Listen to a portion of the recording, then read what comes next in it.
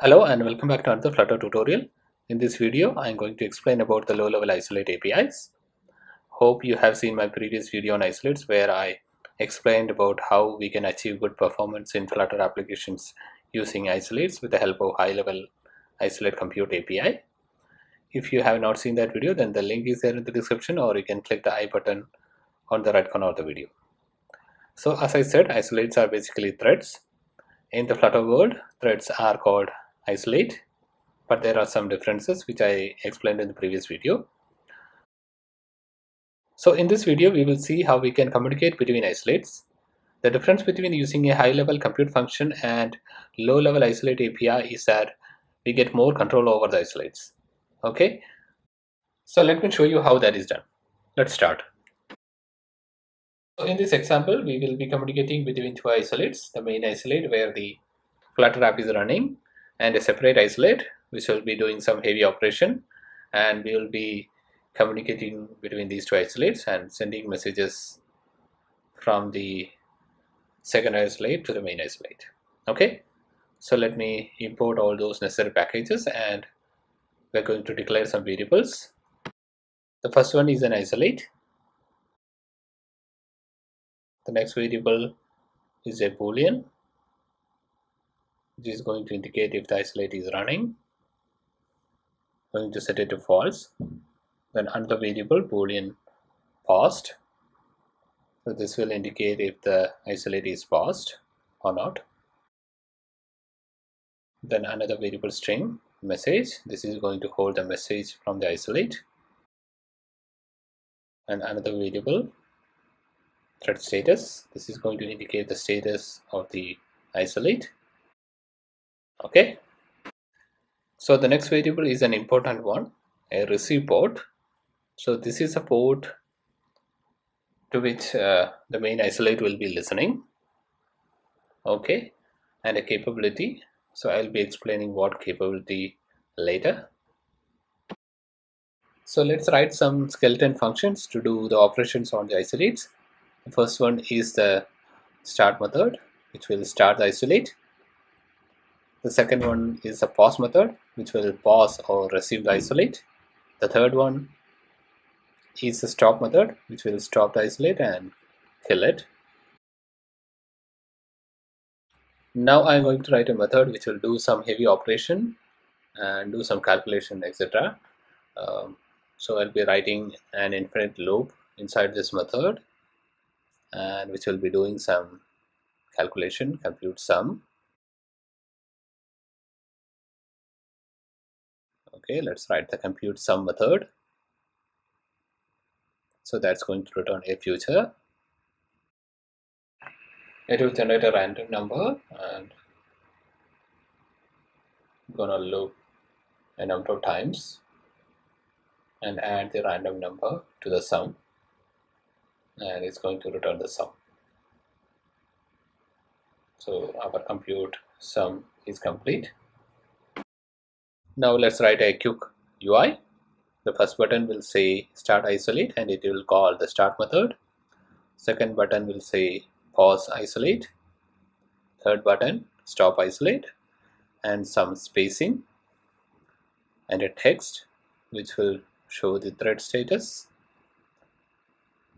and another text which will show the message from the isolate. Okay, I'm going to set a green color for the message, and we are going to show the start button only if the isolate is not running.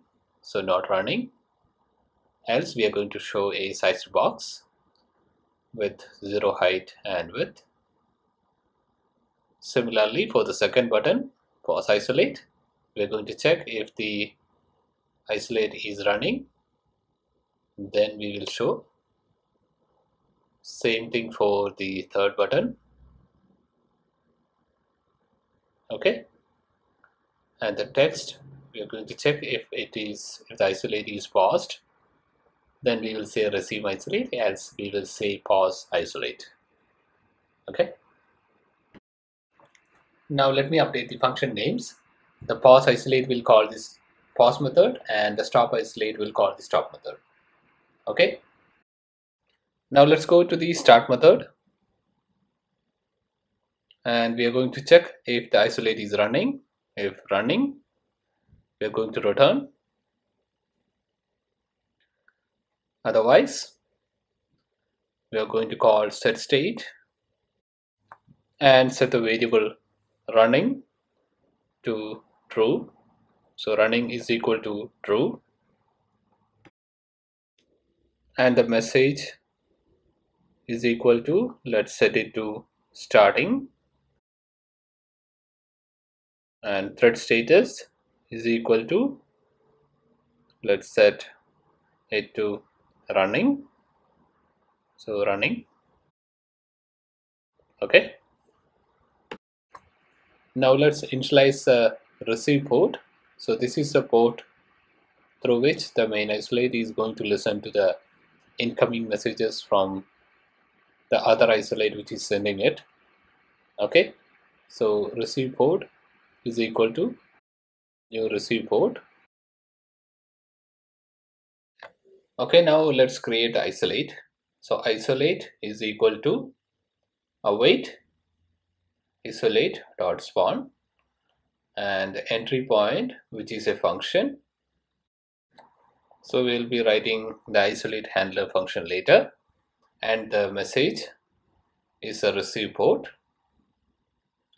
and we are going to listen to the messages. So receive port dot listen, it's going to accept a function which is going to get the messages, and when it is done, the on done callback will be called, and when it is done, we are going to set the thread status is equal to stopped.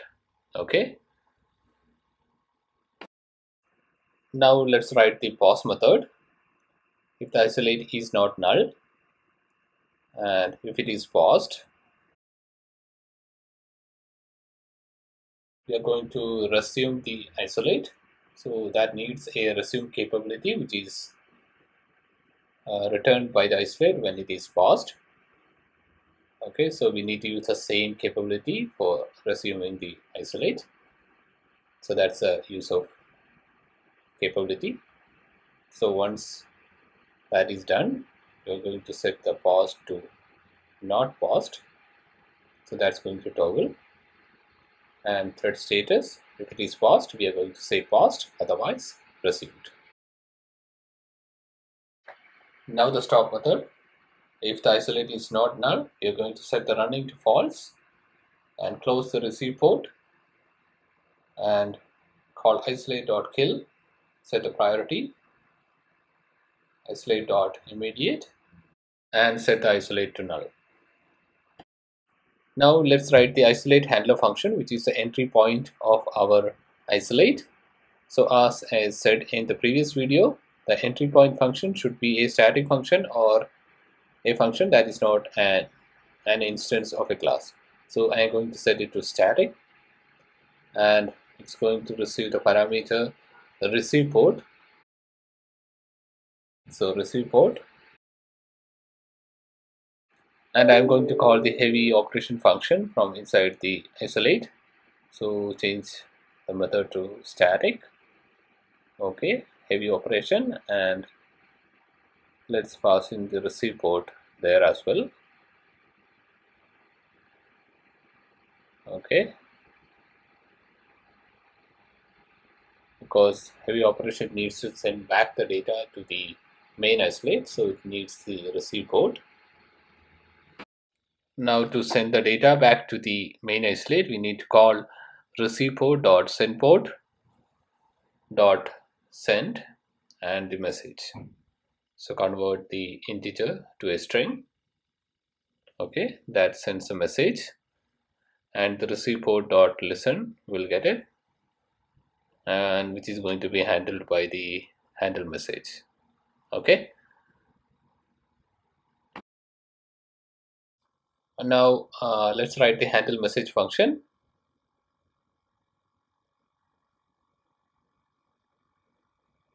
That will be void handle message dynamic data and call set state and assign the data to message. Okay, that will update the UI, right? Okay, now let me run the app.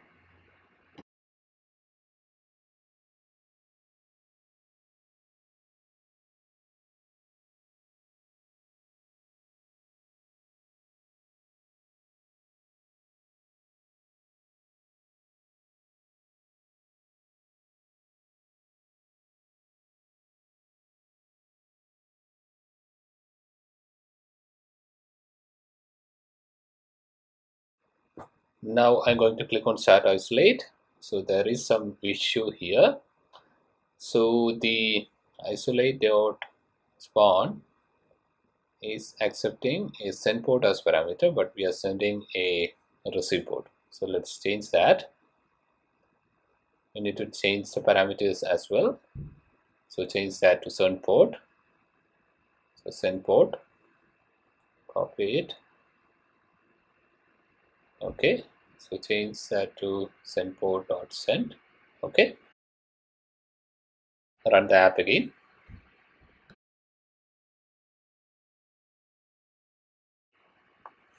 Okay. Let's click start isolate. So it's running. It's calculating the values. So click on pause isolate. It's paused. Click on resume isolate. So it's received. Okay. Now let's click on stop isolate. So it is stopped. So everything is working fine. So what if I want to send more data to the isolate? So right now we are sending the port. So if we want to send more data, we can do it with custom classes. So let me create a class. I'm going to name it thread params and a constructor that will accept a value and a send port. So int value and a send port. Okay, and go to the start function and create a new thread params, and the value, let's set it to 10, and send port is receive port dot send port, right? Okay, now pass in the thread params. Okay, now the error is because we changed the parameters of the spawn method, right? So isolate handler will now accept that params. Okay, thread params. We'll change that to thread params dot send port dot send, right? And update the value as well. Okay, now let's restart the app. Start isolate. So it's working good. Resume, stop. Everything is good. Okay, now let's change the value to 100. Okay, restart the app. Okay, good. Let me change that to a bigger value.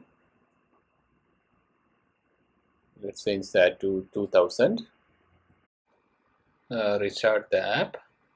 Okay, now it's changing fast. Okay,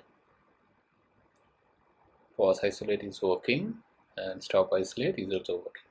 Okay, so that's how we can send more data to an isolate and do whatever we want. Okay, so I think that's clear. So this is the advantage of using low-level isolate APIs over the compute function. We can get more control over the isolates, and we can pause, resume, or kill the isolate at any point of time. So it's up to you. You want which one you want to use. You can use compute function or the low-level APIs. So that's all in this video. And if you want to watch the previous video on isolates, the link will be in the description. If you like this video, please don't forget to like, subscribe and share. Hit the bell icon for notifications, and thanks for watching. See you in the next video. Bye.